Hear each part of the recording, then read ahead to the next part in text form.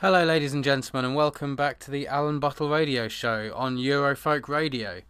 Thank you very much to Eurofolk for giving me this opportunity to continue talking with you, and thanks a lot to the people at Grism, grism.blogspot.com, which continues to help me and put my work on their page, and it's a fantastic source for finding the latest information from people within our broad movement, and I would very much recommend going and seeing what you can find there. So this week I would like to talk a bit about Julian Assange, and I know I talked about him last week, but I think there's lots more details to uncover, and I think there's also it's a very, very serious matter, this WikiLeaks Julian Assange story, and I think it's very important we get to the bottom of it, because I think that there is he has a very, very big part to play going forward, and he is almost in a unique position in the world as a public figure, and I shall explain a bit about what I mean by that later, having presented you with some of the information that I intend to. So let's start from the start. Julian Assange was born as he wasn't born actually Julian Assange. He was born Julian Hawkins after his mother, Christine Hawkins. His mother and Julian Assange's supposed biological father split up before Assange was even born, and he actually took the name Assange off the subsequent partner of his mother, a guy called Richard Assange, and apparently they were involved in well, as I say, the that relationship with Richard Assange didn't last very long either, and she ended up with a guy called Leif Mainel. That's Leif Mainel, strange name, but he was involved in this cult called the Family with a woman called Anne Hamilton Byrne.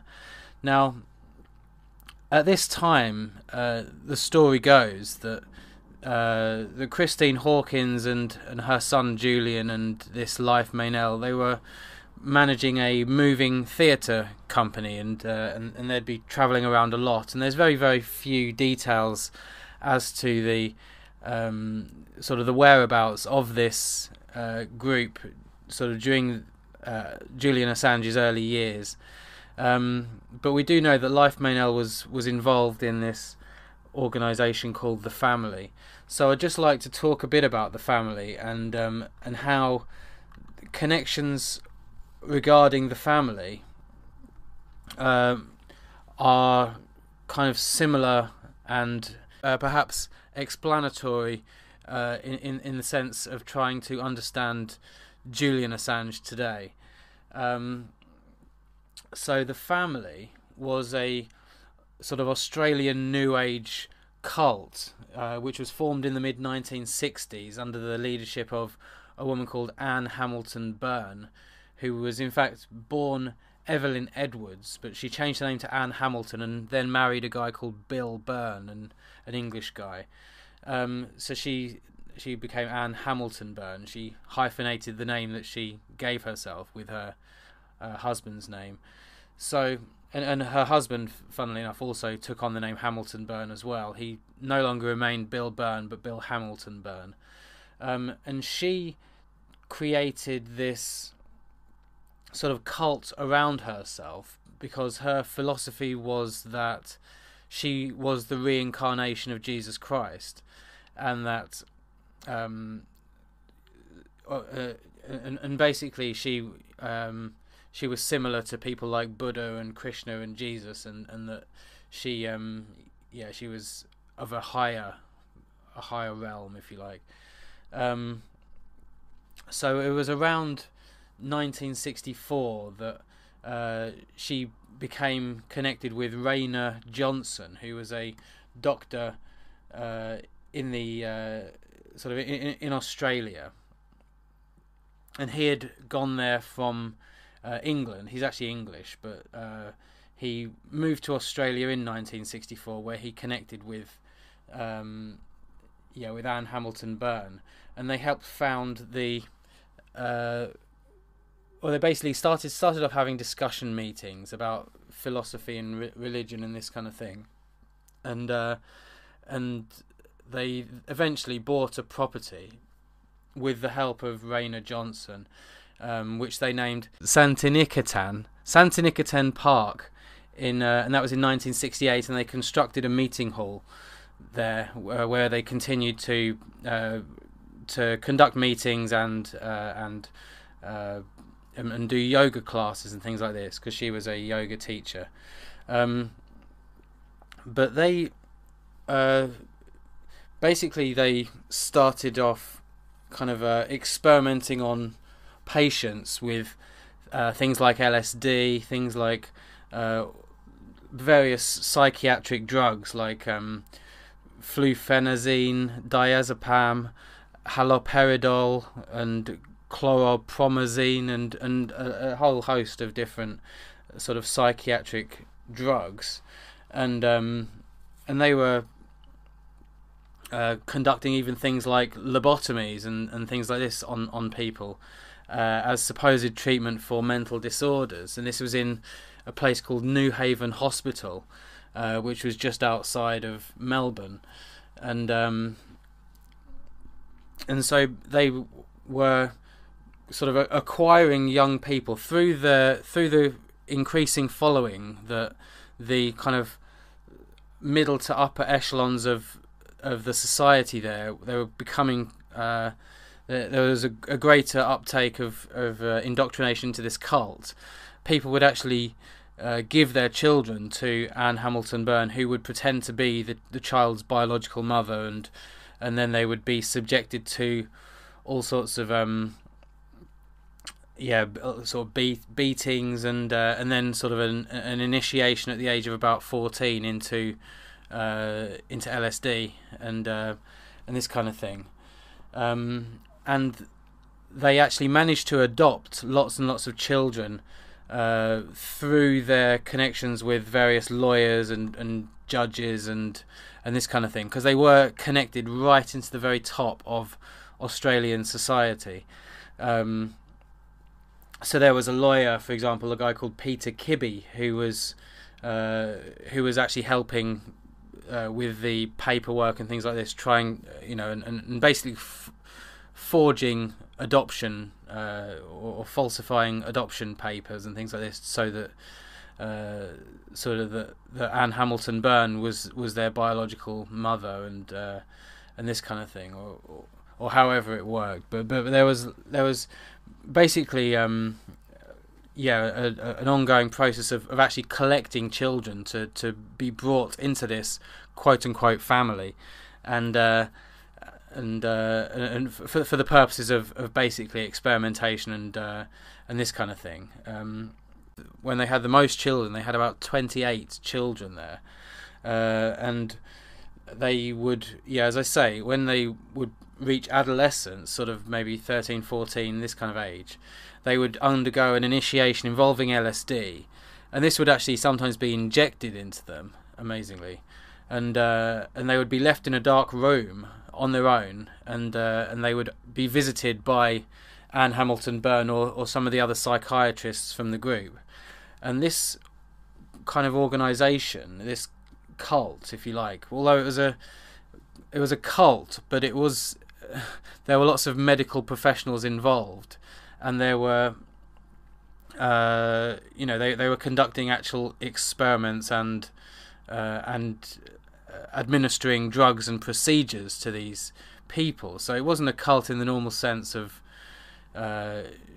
you might come together and perform certain rituals together or whatever. No, there was actually they were actually performing things to people under the guise of help and under the guise of sort of medicine sort of thing. And as I say, these would even include things like lobotomies, amazingly enough.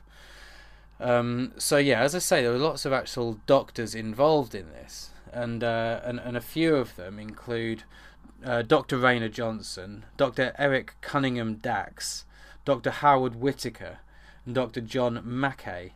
and these are all, you know, like these are all actual doctors involved in this cult organization, with, you know, that were bringing people into this sort of this experimentation organization under the guise of a religious ideology, that this Anne Hamilton Byrne was in fact Jesus Christ come back to Earth. So yeah, I think one interesting connection to make is the guy Rayner Johnson, who was basically the co-founder of this group. And although Anne Hamilton Byrne was the figurehead of it, being the sort of centre point of the ideology, Rayner Johnson actually had great connections, and he was involved in an organisation called the Society for Psychical Research in London. That was before he moved to Australia, and the Society for Psychical Research is actually a very old society. Amazingly, it was founded in 1882, and the first several, or you'll know some of the presidents of this society because they're extremely well known. Like, for example, Arthur Balfour. Now, Arthur Balfour, the foreign minister at the time when the Balfour Declaration was made, and who later became Prime Minister of the UK.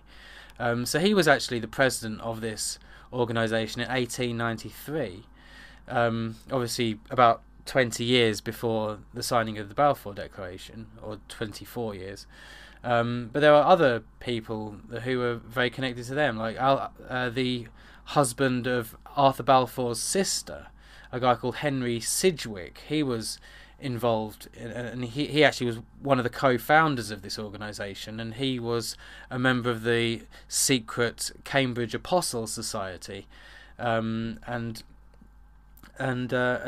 you know, and actually Arthur Balfour's brother ended up as president of this society as well. But I encourage you to have a look at down the list. I'm sure some of these names will jump out to you, you know, stronger than they jump out to me, because I only know of certain people and things, but many people have their own research and will be interested in other things. But these are clearly, having a, you know, rudimentary look through these characters who have run this organisation. They are very, very well connected. It's not some hocus pocus sort of like fringe organisation, you know, set up by quacks or set up by, you know, people that are really, really out there, sort of thing, on the fringes. No, these are really, really prominent people involved in this organisation, and it's called the Society for Psychical Research.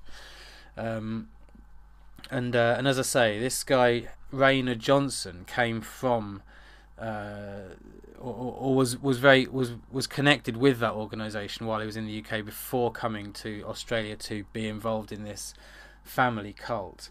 And you know, obviously this was this cult was in operation for several decades. You know,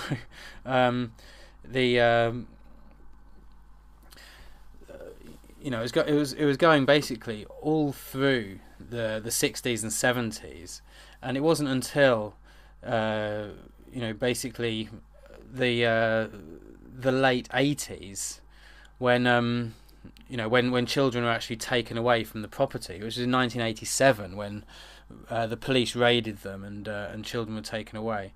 And actually, one of the people that was subjected to abuse in this cult, a woman called Sarah Hamilton Byrne, who also later became she changed her name, but sort of after the release of her book, but I can't remember what she actually changed her name to, Sarah something. But Sarah Hamilton Byrne actually wrote a book called Unseen, Unheard, Unknown, and this was released in 1995, and it discloses a lot of the information about this cult and sort of published her experiences of actually being subjected to the abuse of this cult.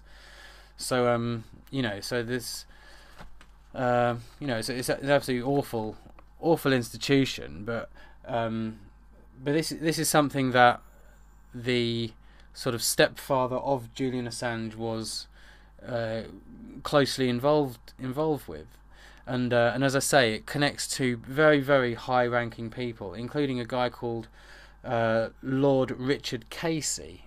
Now, Richard Casey is a very, very well-connected person.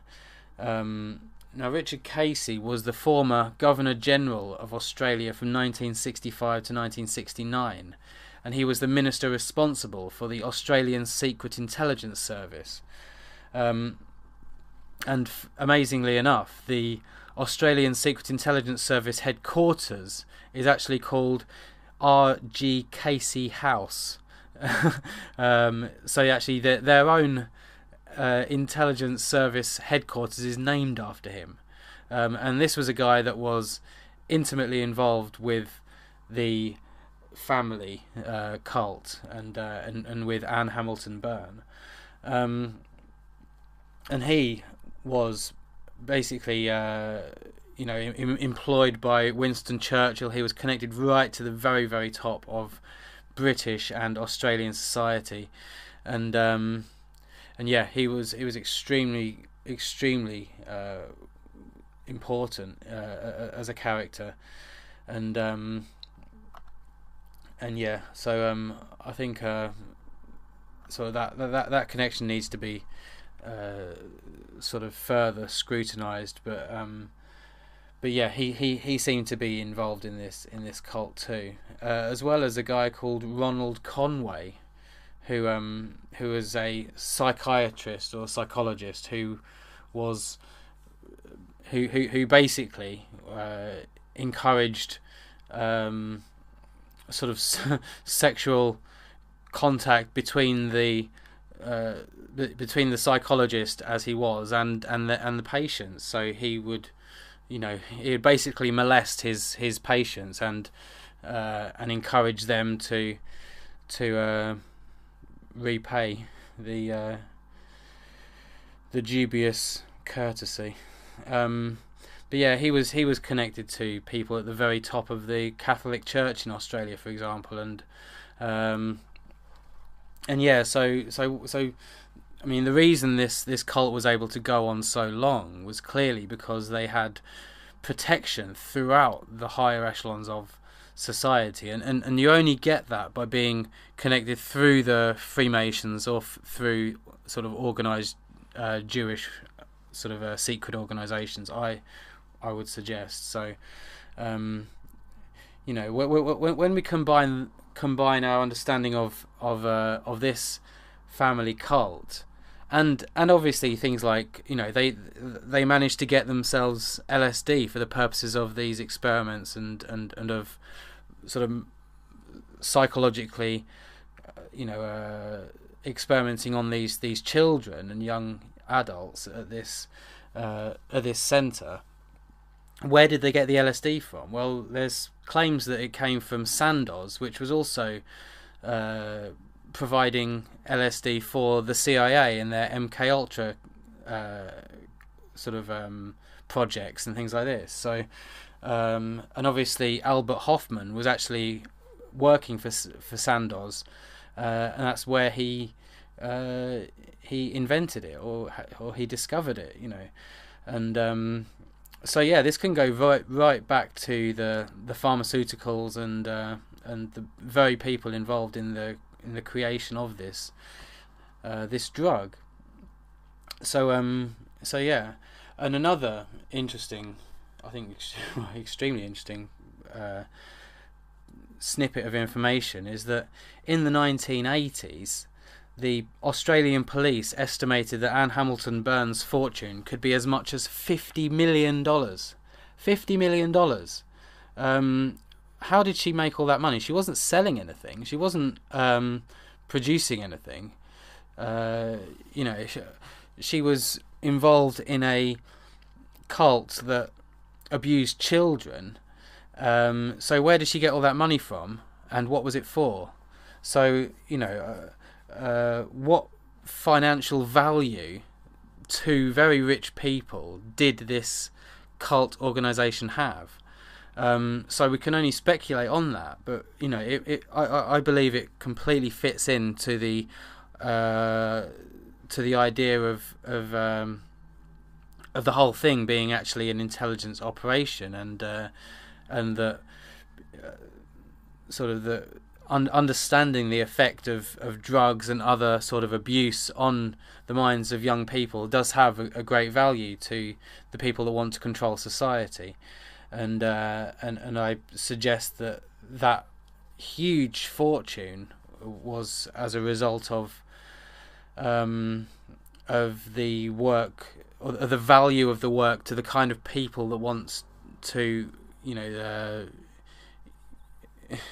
but basically understand the effects of these weapons on young people. So so $50 million, that's an incredible amount of money for someone, and bearing in mind this was back in the 1980s as well, and $50 million then is probably worth $500 million now. So there you go. So yeah, that is a little bit of the story of the family, which was the sort of foundation of Julian Assange's childhood, if you like. And there are photos of people in the family that sort of and it's suggested that Julian Assange is pictured with them, with the sort of trademark dyed blonde hair that people were given in the family. People that sort of didn't have this copper coloured hair and things had their hair dyed blonde in the family. It's another strange thing, kind of reminiscent of an old film, which I can't remember the name of right now, but yeah, very, very strange organisation, and one that requires in further investigation, and I've tried to piece together because it says literally dozens and dozens of people from the top society were involved in this cult, and what these people were actually doing. I mean, whether or not they would pay for access to these vulnerable children or whatever, I don't know. But it's hard to find out the names of these people that were participants in it, and so obviously that is being kept well under wraps. But there's plenty more digging I can do into it. But yeah, I think we get the general idea as to what this organisation was about. I'm sure I don't need to convince any of you that giving 14-year-olds LSD and locking them in a dark room as some sort of initiation to a cult is anything other than pure evil. So yeah, moving on from that, I mean, Julian Assange, there's very little known about his sort of adult life, to be honest. There's been speculation as to, he was involved in hacking and all this kind of thing, and he never really was very, he got in some legal trouble, but he was never, in very serious legal trouble, and he was always, he always pretty much got away with it. Yeah, but we don't really know how he earned his money, how he paid his way throughout most of his adult life, and or at least it wasn't easy for me to find out, just exactly what he was up to all that time. But upon the creation of WikiLeaks, he obviously has become an absolute international superstar, and this was all thanks to the support he's had from the establishment. Now, WikiLeaks is basically the reason everyone heard about it was because it was massively publicized in the mainstream media. You know, he won an award for let me just find the information. He's won numerous awards from very seriously mainstream sources. Like, for example, The Economist gave him a New Media Award in 2008. Amnesty International gave him a UK Media Award in 2009. Time Person of the Year in 2010. Le Monde Reader's Choice Award for Person of the Year 2010. Sydney Peace Foundation Gold Medal 2011. You know, it just goes on and on and on. He's very well awarded, and you know, they don't hand out these awards for nothing. You know, we don't really need to investigate, you know, organisations like The Economist, do we? We know who they're working for. We know what interests they represent. The same as Amnesty International, you know, which was set up by a blood relative of the Rothschild family. You know, these were the kind of organisations that were, you know, projecting him into superstardom, and it's really, really worked.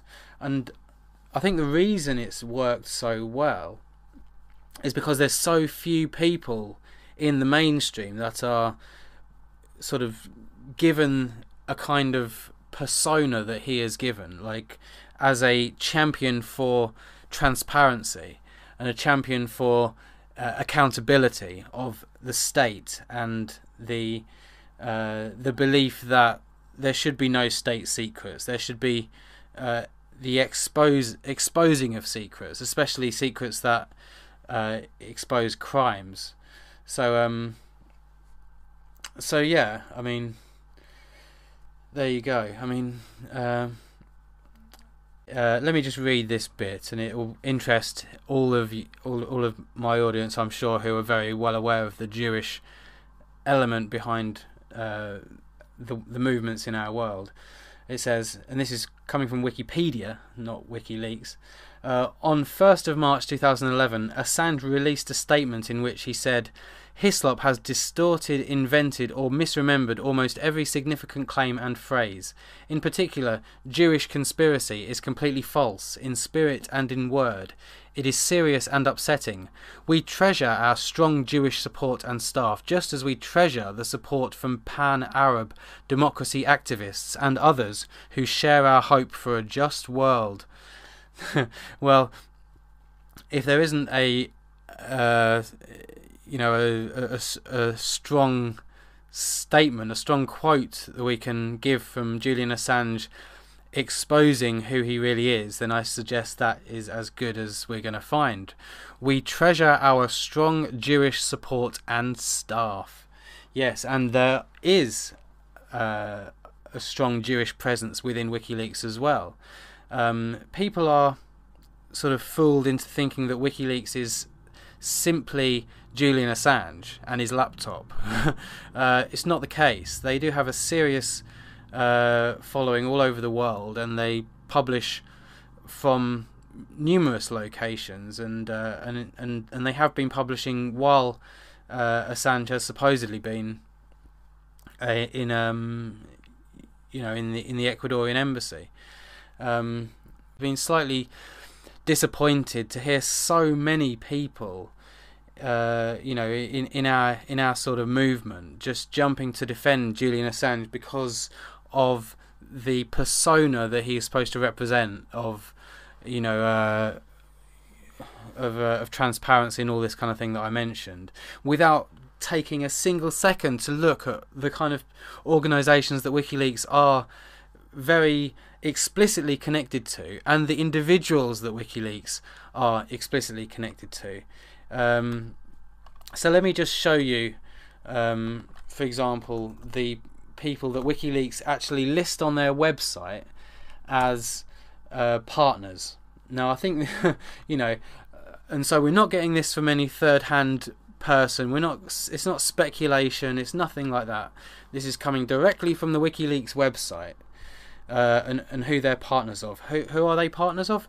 Associated Press, who are responsible for pretty much half of the news media articles that come out globally, pretty much.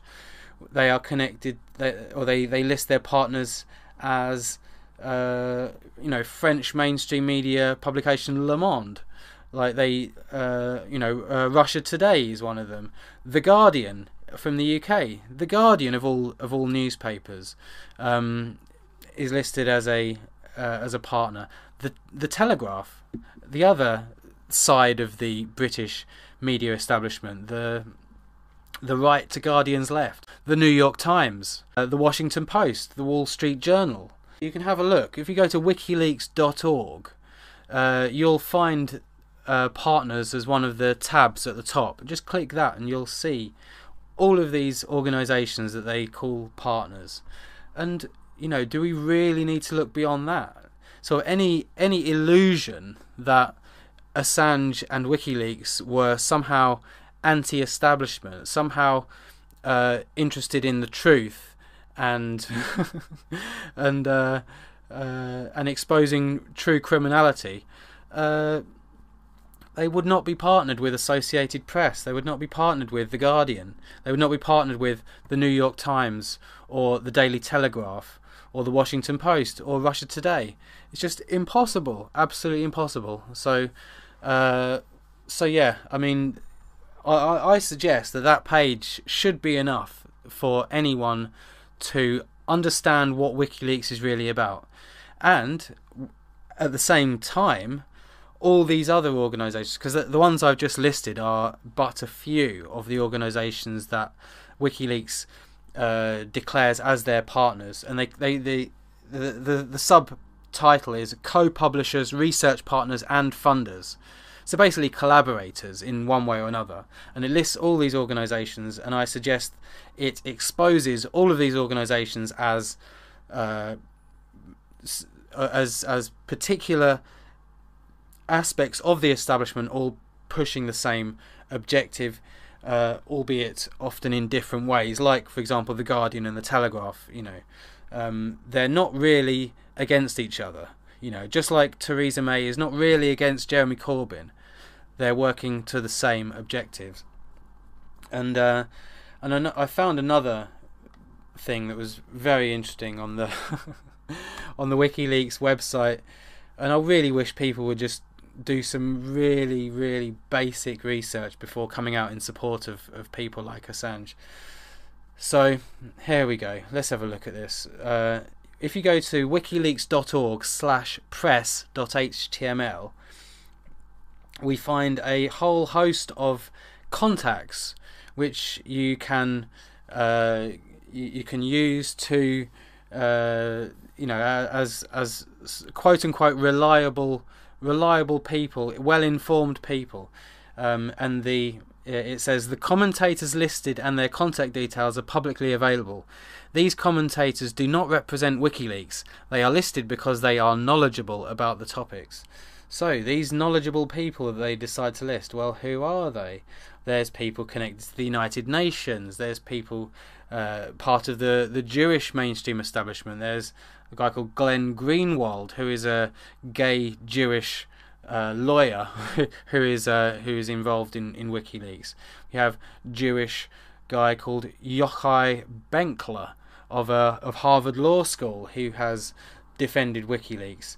We have people like John Pilger, who is the Russia Today documentary filmmaker, and who is extremely well connected to Julian Assange personally.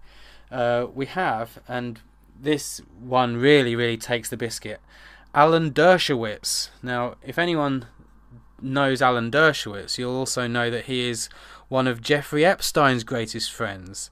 Jeffrey Epstein, that billionaire paedophile who has all the contacts of the establishment and provides young children for their enjoyment, and he boasts in his little black book the contact details of people like Bill Clinton, like Donald Trump, like Alan Dershowitz himself, and all sorts of people. You can have a look at this document for yourself. It's been partially redacted, but you can see who he lists as contacts in there, and Alan Dershowitz has for a very long time been extremely close to Jeffrey Epstein, as Jeffrey Epstein is also well connected to the British royal family and countless other people, and he's also been a major donor to Harvard University. You know, we're talking a guy who has made billions out of alleged child trafficking and child sexual abuse. He is donating, a lot of those billions specifically to scientific research projects in Harvard. What does that tell you? But Alan Dershowitz, who also is from Harvard University, he he's one of the major legal sort of allies, I suppose, of Julian Assange. Now, can you believe it? This awful human being. So yeah, we have just a huge array of people who who are completely corrupt. And we can just look at the kind of people that and obviously I've taken a massive jump here from obviously the family and the history of the family, and now I'm talking about the direct current day connections to WikiLeaks. But I think it's helping to build a whole picture of what sort of where Assange has come from and what and it might serve to explain the connections that he has today. So let's have a look for a second at the lawyers that have supported Julian Assange and have been representing Assange, and bearing in mind there is no more mainstream establishment organisation, or I say organisation, I don't mean organisation really, I mean industry, than the legal profession. Basically, it is completely Jewish controlled, completely Jewish dominated, and these people are reliant on the membership to the bar, or how they say, in order to continue practicing law. So they're not going to be representing someone that basically poses a threat to the establishment. Not these massive name solicitors. So I'd just like to go into a few of them. And let's start with a guy called Mark Stevens. So Mark Stevens, he's been a prominent supporter and advocate for Julian Assange. He represented him in 2010, and he defended him against the possible extradition to Sweden. And obviously to for the purposes of defending himself against the two rape accusations in Sweden, which I want to mention a bit later. But Mark Stevens has actually been a lawyer that has represented the Rothschild family very directly. Let me just find the information on this one for you. So yeah, Mark Stevens was the representative of the law firm Finers Stevens Innocent, and he was the legal advisor to the Rothschild Waddesdon Trust, which is basically concerned with the maintenance, improvement and payment of certain of the outgoings in respect of Waddesdon Manor, which is Rothschild's most prestigious property in the UK, and it's in Buckinghamshire. So basically he has been directly representing Rothschild interests.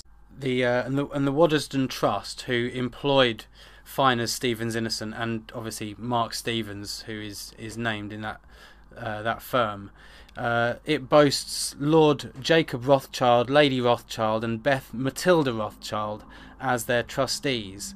So yeah, he's been directly employed by the Rothschild family, and now he's representing Julian Assange, and this guy has also represented, I don't know, you should have a look for yourself at this guy. There's a very long long sort of Wikipedia biography of him, which obviously goes into the superficial details as to who he has been representing and this kind of thing, you know, because like like the newspapers are very, very reliable at giving you the correct football results. The Wikipedia is very reliable at giving you the basic skeleton information surrounding certain individuals, and yeah, so I suggest we can use it in that way. And I'm certainly no advocate of using Wikipedia to find out what happened at certain events. You know, like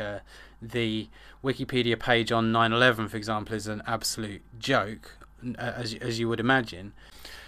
So he is one of the very big name solicitors that has represented Julian Assange, and another is a woman called Helena Kennedy, who appeared on this documentary about WikiLeaks as well quite recently, a documentary called Risk, I believe, and she, well, I mean, I was amazed at the list of her lists of membership of organisations. For a start, I couldn't believe the amount of organisations that she is involved in at the highest levels. Helena Kennedy, her name is. She's the chairwoman of Justice, which was the judicial organisation. I'll tell you what, I'll just read out a handful of them, and there must be 30 or 40 organisations that she is the chair or the patron of or the president of. Absolutely amazing, and she's clearly very, very important and very crucial to this current ruling establishment. So she's chair of the British Council, she's chair of the Human Genetics Commission, Chancellor of Sheffield Hallam University, Chancellor of Oxford Brookes University, President of the Medical Aid for Palestinians, patron of the Burma Campaign UK. She's a member of the board of the British Museum. She's a member of the World Bank Institute's External Advisory Council.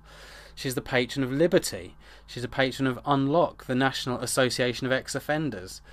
She's the chair of the Royal Colleges of Pathologists and of Paediatrics Inquiry into Sudden Infant Death. She's a member of the Foreign Policy Centre's Advisory Council. She's got this huge list of organisations that she is or has been involved in, and yeah, you know, she's clearly very, very part of this elite, this current elite, and she is now one of the main lawyers representing Julian Assange. And again, it just wouldn't happen. You wouldn't get people like this representing Julian Assange if he was actually a threat to the establishment. No, he's not a threat to the establishment one little bit. And that, yeah, and there are others that are, you know, that you can look up as well, including Jennifer Robinson, Gareth Pierce. And Gareth Pierce, you'd thought would be a man, but it's not, it's a woman. I've never heard of the name Gareth for a woman before, but there are women called Gareth apparently, and Gareth Pierce is one of them, and she's a very major barrister also working for Julian Assange at the moment. We have a guy called Jeffrey Robertson, and a recently deceased lawyer called Michael Ratner, who also represented Julian Assange. But we have a whole array of very, very elite lawyers who have been representing Julian Assange. So there you go. Yeah, I just wanted to get on to the point about his potential extradition to Sweden to face rape charges, and also actually, in fact, the unique position he has in public life, because I would suggest for most people in the mass media, if you were accused of rape by two separate women, it would almost be the end of your career, the end of the public's liking of you, the end of sort of your it would sort of make a permanent smudge on your character, and one that would be practically impossible to shake off, I would suggest. And I think, there are many examples of this where such accusations have been the wrecking of careers and of sort of their image in the public. And but with Assange, it's, he's an absolute phenomenon in the sense that the accusation of rape that was made against him, the double accusation of rape, has actually done his global popularity no harm whatsoever. It's absolutely amazing. It's like he's completely untouchable, which he actually uses. He actually uses that expression himself. I am now untouchable in this country, he says. That because he is presented as such a threat to the establishment, sort of a very significant percentage of the general public will just not believe anything that he is accused of, no matter what it is, no matter how disgusting the crime that he's being accused of. They just simply will not believe it because of the character which they have, which they believe, which is that he is a threat to the establishment by the way that he believes in exposing secrets, basically. And I'm not even saying that these accusations are true. As far as I can see, it could well be the case that Assange, that even the rape accusations were a way of testing the public's reaction to them, and testing Assange's popularity, and sort of seeing how how he would maintain his popularity regardless of these accusations. I've got no reason to think that these accusations are either true or false. I think they're it's likely false. I think they're likely false, to be honest, because I think that that there's nothing real about this whole thing, and they don't like to keep anything real. They don't like to have anything real going on with regard to Assange. Because if they can just make it completely fictional, then I think that's to their vague advantage. But I think that that Assange could and likely is involved in all sorts of other horrible criminality. But yeah, I thought it was absolutely fascinating the way that he is an absolute global superstar, completely manufactured by the mainstream media, and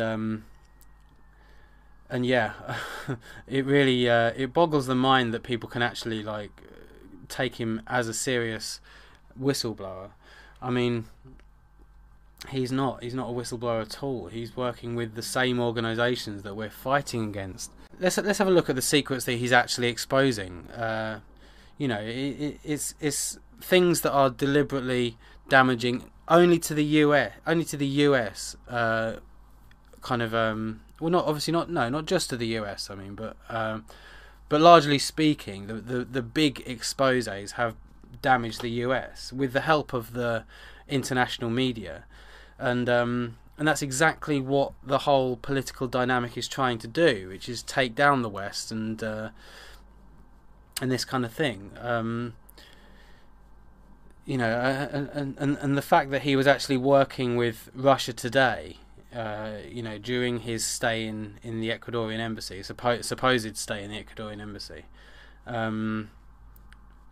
says it all, really. Russia Today, who also employ people like Larry King, like Sean Stone, like all these other characters that I've exposed in previous podcasts, that they make up facets of the establishment, and there really is no difference between Russia Today and the Western media. Certainly not in their intentions, long scale sort of thing. are just both vital parts of the Jewish international media establishment, just playing different roles because they're different organisations based in different countries, and that's the only difference there is. There's no difference in the ideologies of the people running them. They're purely being used as propaganda, sort of lie machines, deception, disinformation machines. But obviously, because the Western media is so obviously corrupt, just comparing one with another, just comparing Russia Today with Western media makes Russia Today look good. But it doesn't mean that they're not just as corrupt, and it doesn't mean they're not just working to the same objectives. And I think, you know, the increasing popularity of Russia Today has, you know, tells a great story, that they have offices in lots and lots of Western cities these days, and you know they're not enemies of the West. You know, they got offices in London and stuff. You know, they're not getting closed down. They're not getting shut down because they're, you know, sabotage, you know, they're spy organisations or whatever. No, they're just peddling different propaganda that is complementary to the Western propaganda, because they want people to be drawn into into supporting Putin and whatever Russia's trying to do. So anyway, yeah, I mean, the fact that Julian Assange is being employed by the Russian state to produce propaganda is telling in itself, and the kind of people he's supposedly meeting up with in the Ecuadorian embassy is quite amazing. So if you're interested in looking up these characters that he's meeting up with, then you can just look for The World Tomorrow, which is the name of his TV series which he's produced for RT. So there you have it. That's another sort of very, very direct connection with the global power elite, which is that he is commissioned to work for the Russian state and produce propaganda for the Russian state under their own state-owned media corporation, Russia Today, or RT as it's now called.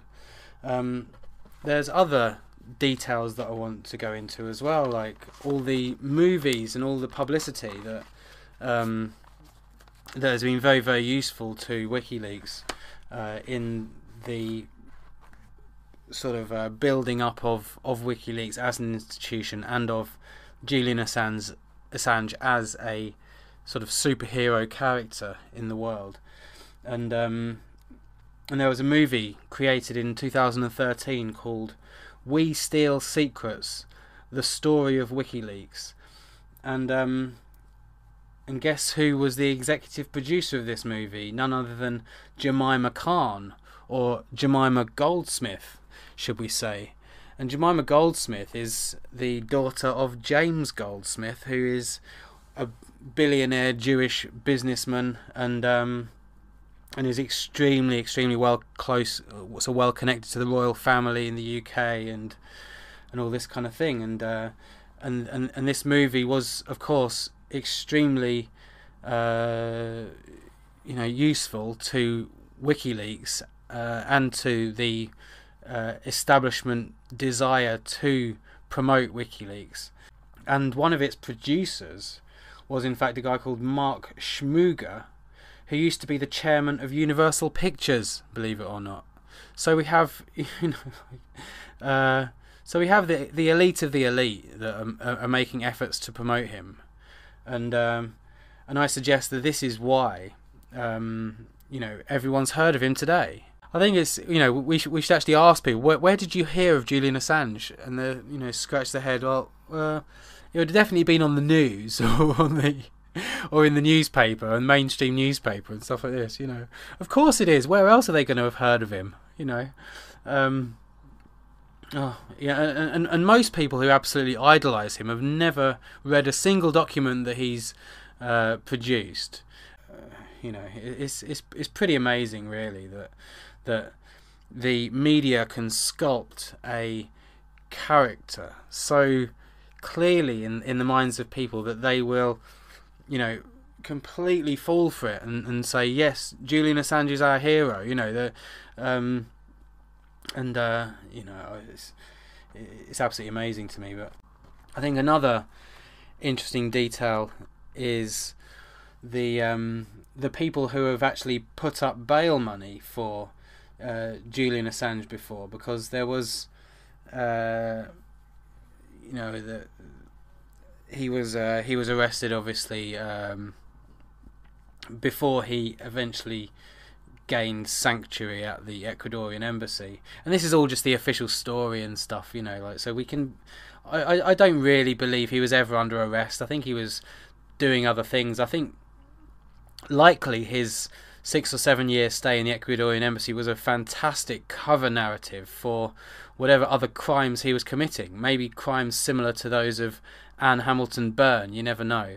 But I don't for 1 second believe that he was in that embassy all that time. No, not at all. Never. Impossible. Absolutely impossible.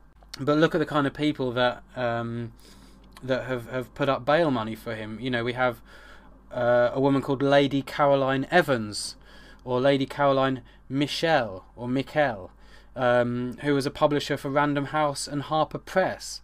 You know, mainstream publishers that have put up thousands and thousands of pounds for his bail money. We have Philip Knightley, who was for 20 years at the Sunday Times and the Mail and the Independent. You know, mainstream media.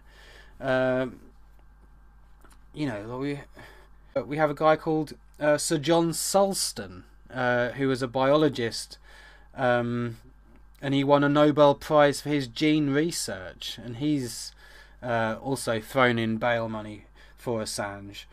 And I think one of the most interesting connections is a guy called Vaughan Smith. Now, Vaughan Smith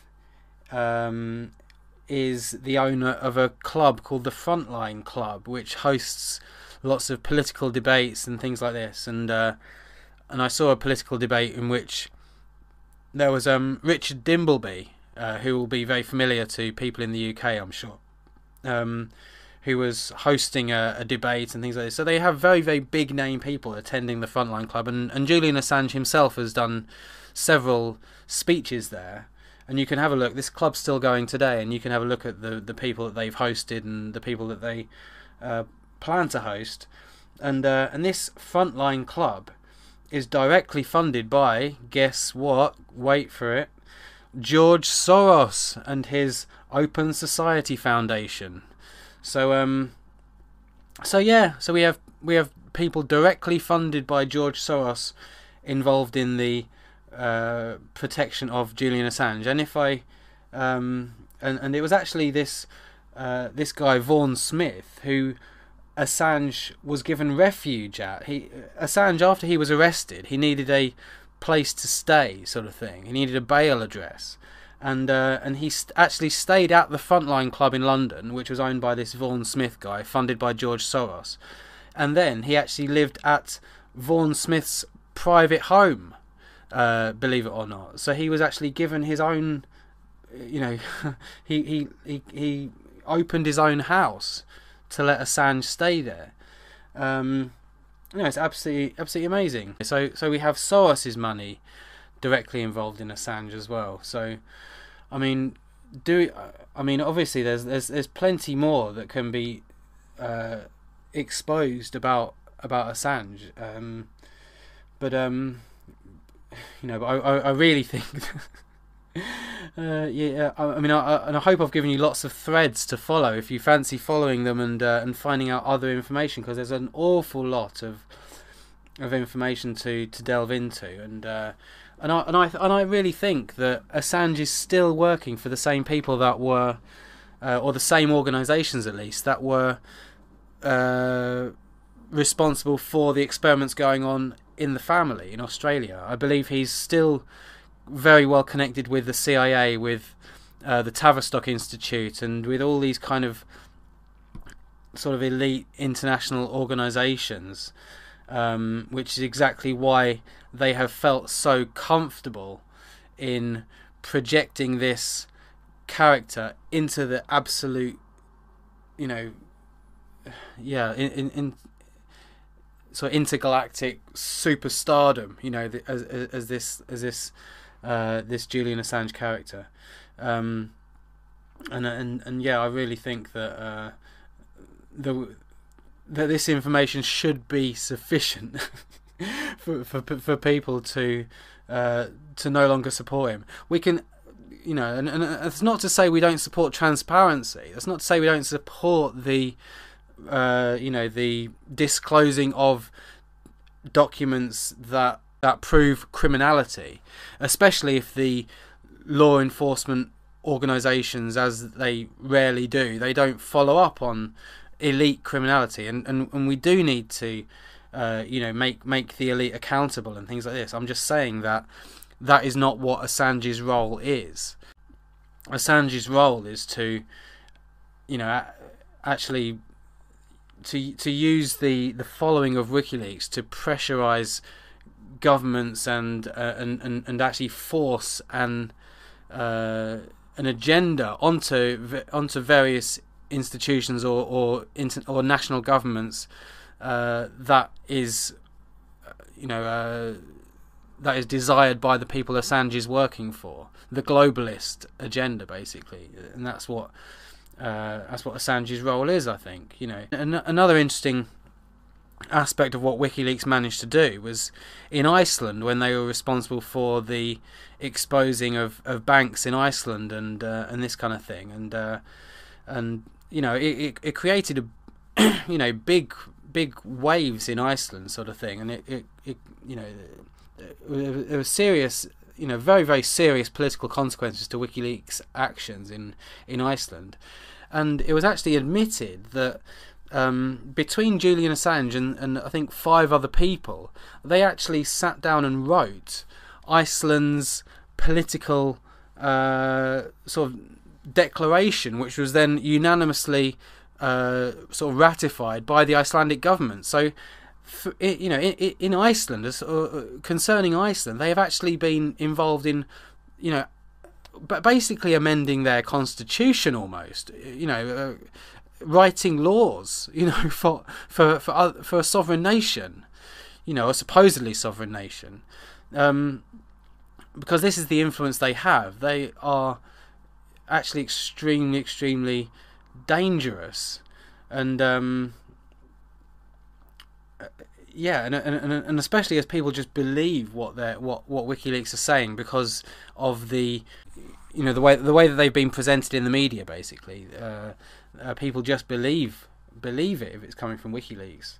There's basically too much damning information about WikiLeaks to ignore, I would suggest. Like, you're living in a dream world if you think that WikiLeaks is actually there, is there to help us, is there to actually stop any meaningful criminal agenda that the establishment are doing. Because it's my strong suggestion to you that it's only because of the establishment that WikiLeaks is where it is today, in absolute superstardom, and with an almost sort of untouchable following, sort of thing, and people that will that have completely got hooked on the concept of WikiLeaks as it's been presented by the mainstream media.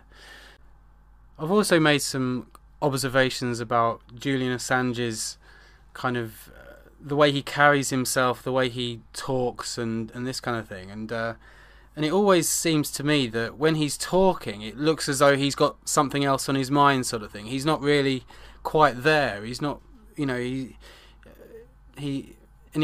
talks very much like a politician and things like this, and I really think the guy is, if you actually look at him, and he's actually very much sort of creeped people out in the past. Like, for example, the guy that I mentioned in last week's episode, that was running a audio studio that Assange went to while he was supposedly on house arrest in order to record his Simpsons episode, which was about him. So yeah, my initial sort of impressions of him from watching him actually talk and act, it just really, I don't know, just creeps me out, and I think that he just behaves like an intelligence asset, and that he really doesn't come across as trustworthy in the slightest. But I'd like to also introduce you all now to my wonderful better half, Maria, who has also some comments on Julian Assange and particularly his appearance. So here's Maria. Hello.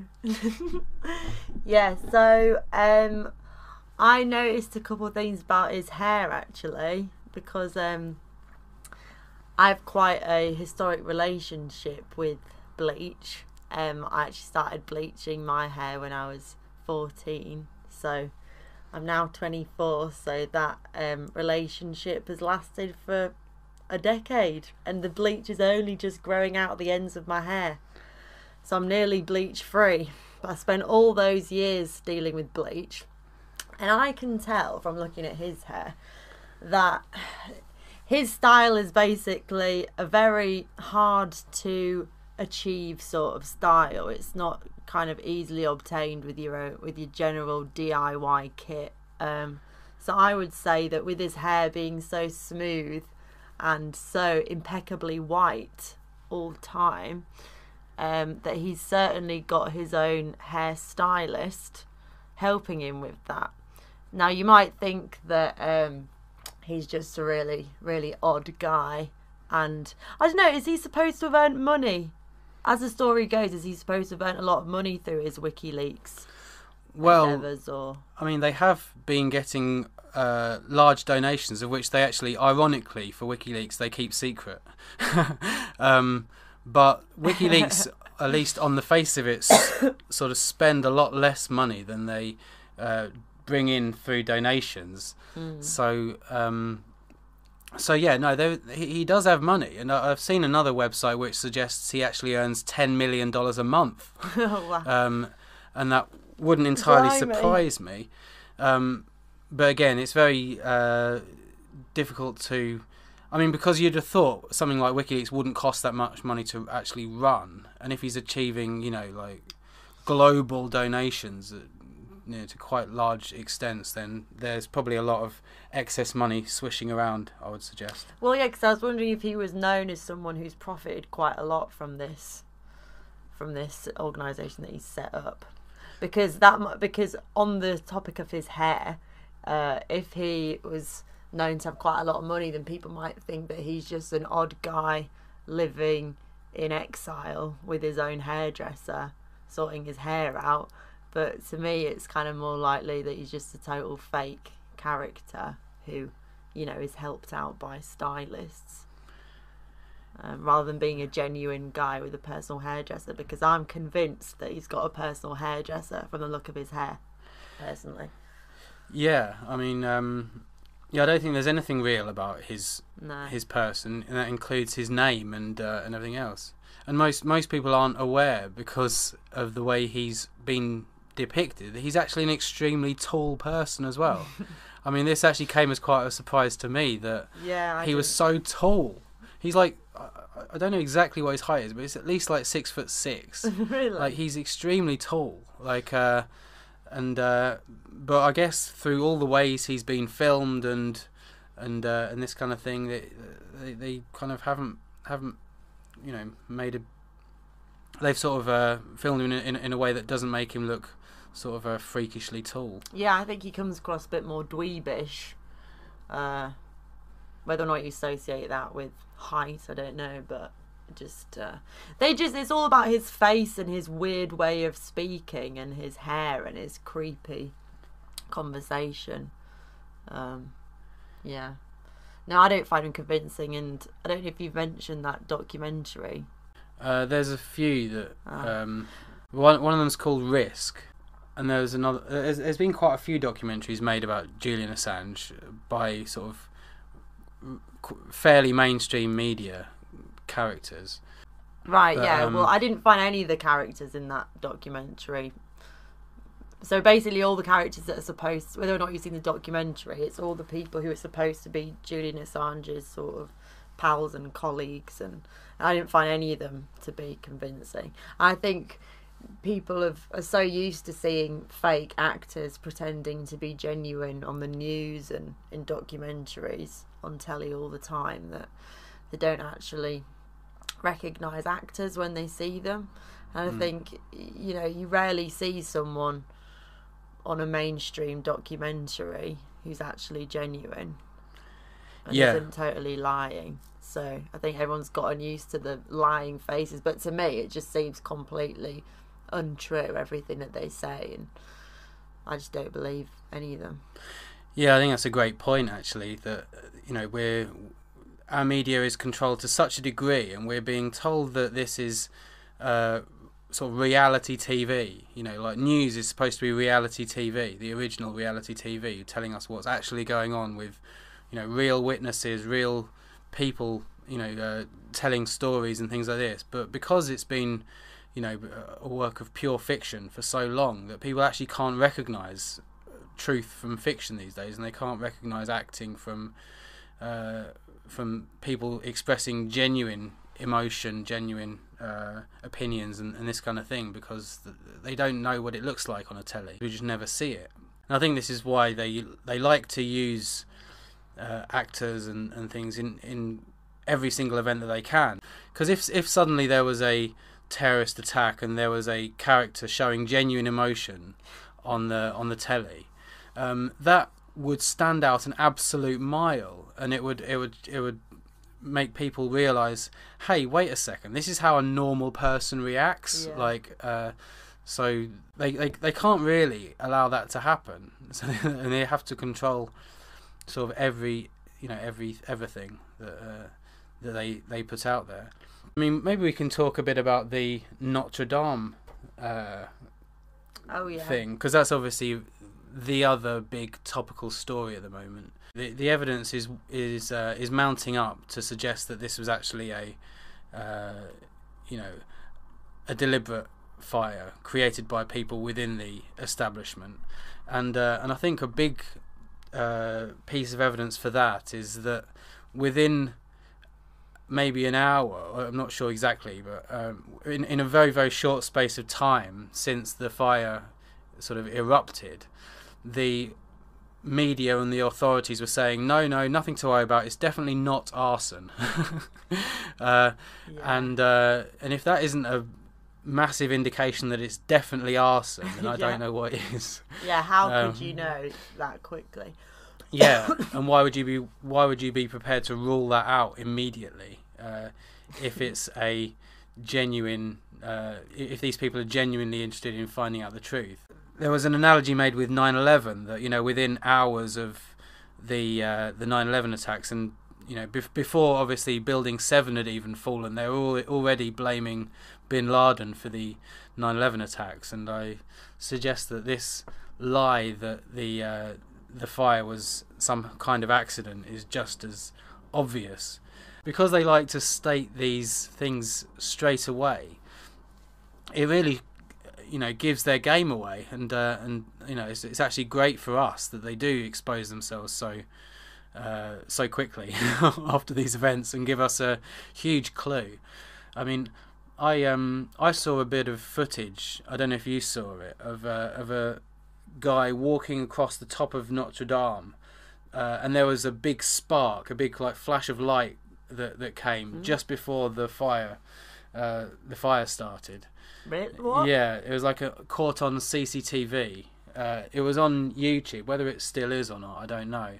What you mean, just as the fire was about to just before the begin, or? Yeah, I think it was caught. It was like a kind of a grainy black and white image, but you could clearly see a person moving across the top of the Notre Dame, and then this big flash of light coming from up there, and then the fire started shortly afterwards. And apparently, this piece of it was just captured by a nearby CCTV camera or nearby private security camera or something. Right. But yeah, obviously the authorities won't be interested in that because it doesn't fit their first hour speculation that it was not not a deliberate fire. One thing that that they've been doing, I think, as the sort of stage 2 in this sort of psychological operation, which is obviously the devastation of the Notre Dame and the huge upset that it's caused for the French people, the indigenous French people, that is. Now there's the second stage, which seems to me to be this manufactured outrage at this outpouring of money. Yeah. I saw something saying, if only people cared about Notre Dame as much as they cared about Grenfell Tower, which is quite funny because, I think people cared quite a lot about Grenfell Tower. A lot. I think it was probably the biggest story of that year. Well, actually, it was the same year as all the Manchester bombings and everything, wasn't it? So, it was one of the biggest stories of that year.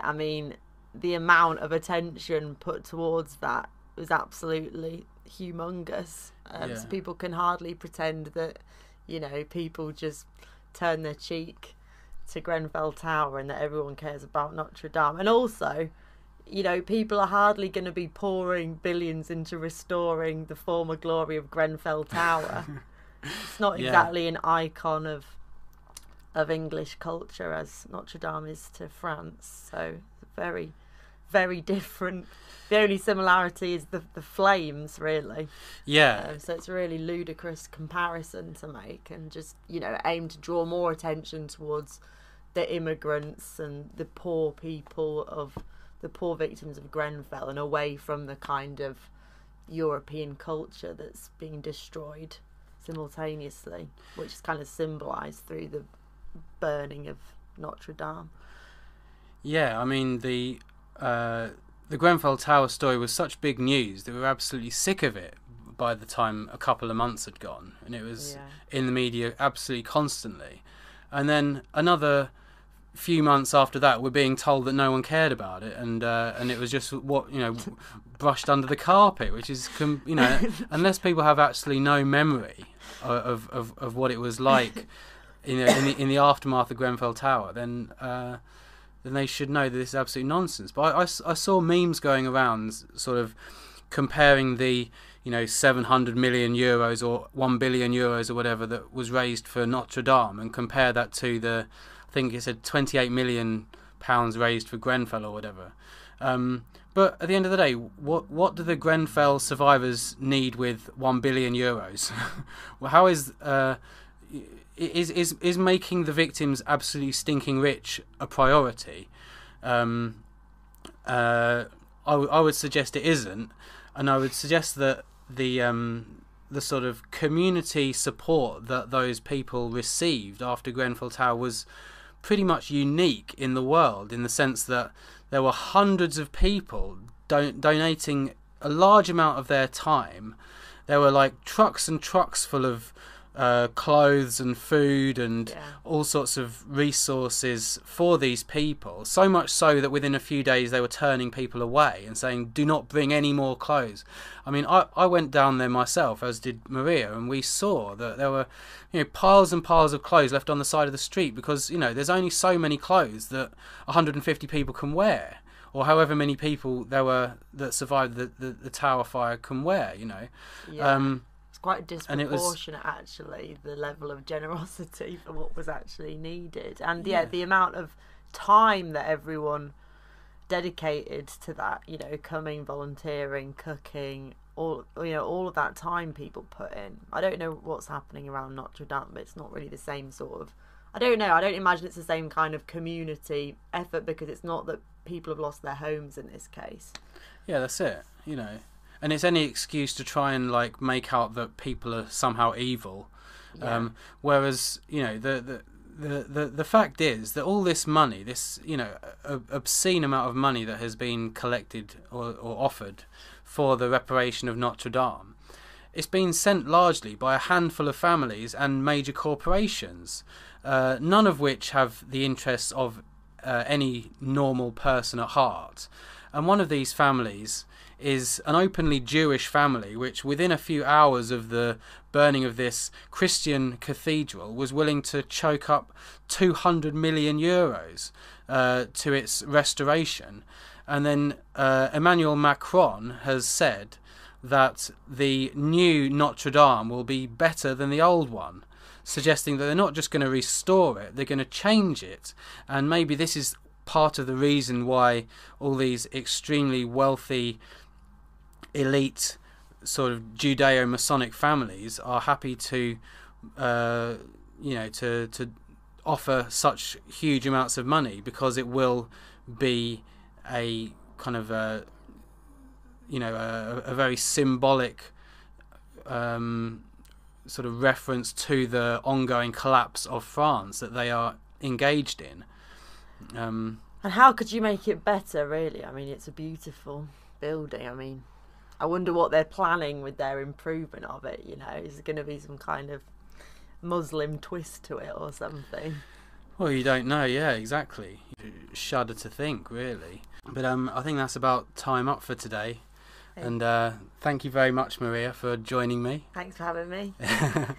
And I'll speak to you good folk at Eurofolk Radio again soon, and just like to take the last moments to thank Paul English again for his ongoing support and helping me set up this radio show, and thanks to Bryza and Graham Hart at Grism as well for their ongoing support.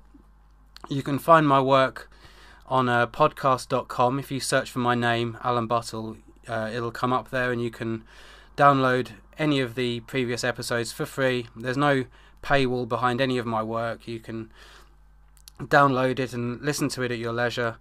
And this is just my attempt to help out with our cause, which is the survival of our people and the freeing of our world from Jewish enslavement, basically. So yeah, have a wonderful weekend. I hope you had a good Friday. Hope you have a good Saturday, and I'll see you next time. Happy Easter, and bye bye for now.